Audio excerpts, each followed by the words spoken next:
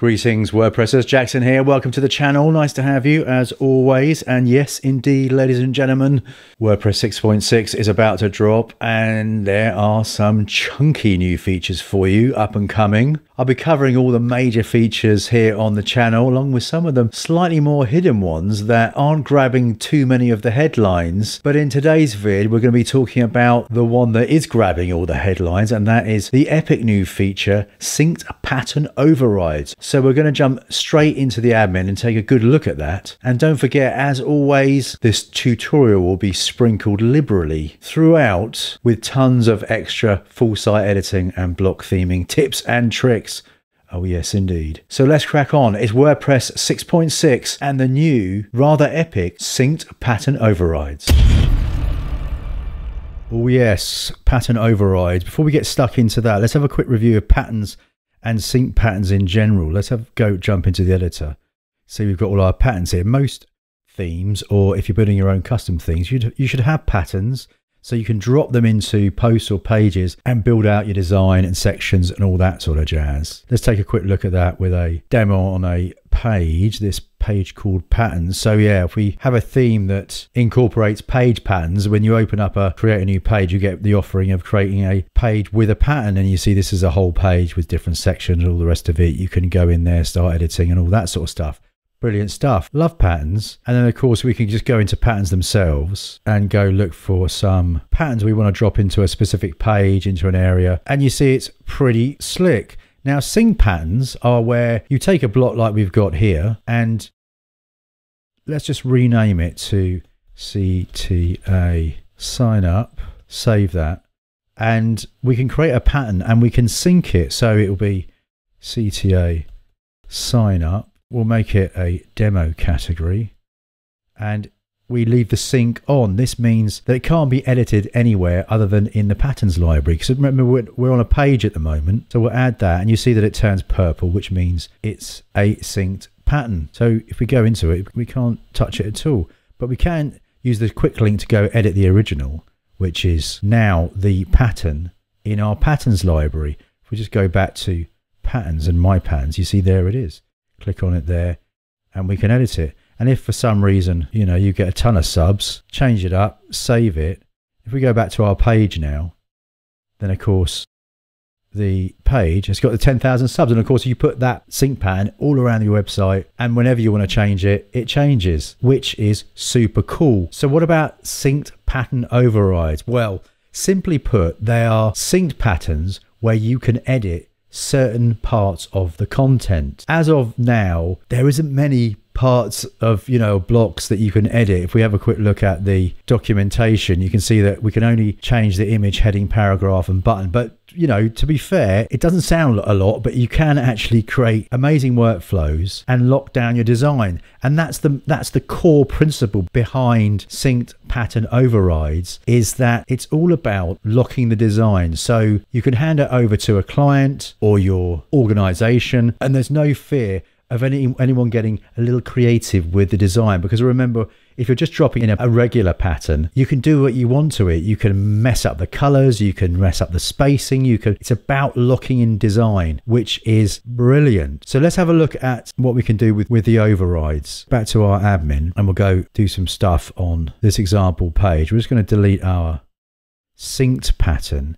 We're going to add another one and drop that in. Let's make it that one. Here's a good example of something that would warrant a pattern override, because clearly you'd need to change stuff in here, and that would be the image, the headline, the text and the button. We want the design to stay exactly the same. So let's make our first pattern override. We open up the sidebar again. We're going to just quickly rename this to section image left. Just copy that and save that, and then we're going to create a pattern and we're going to call it that same, stick it under the demo category, and we're going to leave it on synced.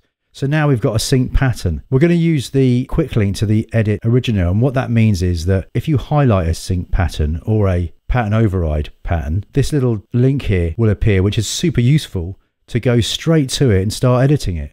So now we're in a synced pattern. And first up, we're going to actually just align that center. It annoys me that. And we're going to make some of the components on here overrideable. Oh, yes, we are. So let's highlight that image. If we come down to advanced, you see there's a new option here called enable overrides. Great. We'll call it section image left image. Do the same with the header. Advanced, enable overrides, section image left, header, enable. Do the same with the paragraph, enable. And we'll call that text, enable. And the same with the button.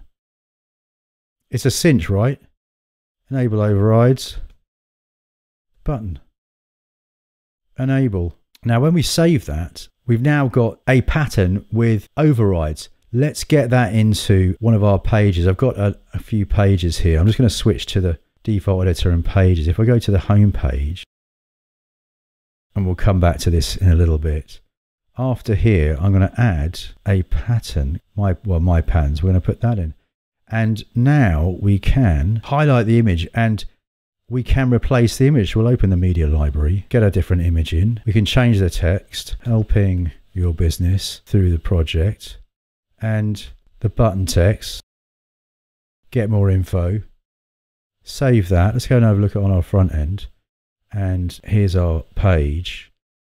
And there you go. And if we dropped in another one, the same one, you see that's got the original stuff on it. Really, really cool stuff, huh? And the use cases are endless. I mean, we're talking not just the sort of sections, we're talking about heroes, we're talking other calls to actions that might need some various text based on the context of the page they're on, testimonial blocks, team member blocks, anywhere on your site where you need the design to stay absolutely intact. Pattern overrides are the perfect thing for you. Let's get on to another example, and that will be on the home page. You see we've got this team stuff going on here. If we get that sidebar open, so we've got a team card here that is currently just a regular block. Let's turn that into a pattern. We'll call it team card, demo category, leave it on synced, add it, and now we've got a team card. Let's go to that edit original, and same again. We can get the old advanced options going again, enable the override, call that team image, enable. Same with the heading. Let's enable that. Enable team bio, exactly the same. Enabled. Save that. We go back to our page. We'll just get that open.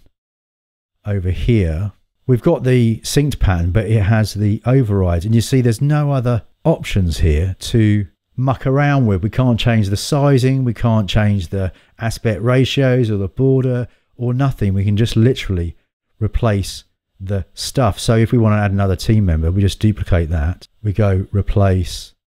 We'll get our second team member in there, and you know, it'll be Matt Smith. Change the text, etc, etc, etc.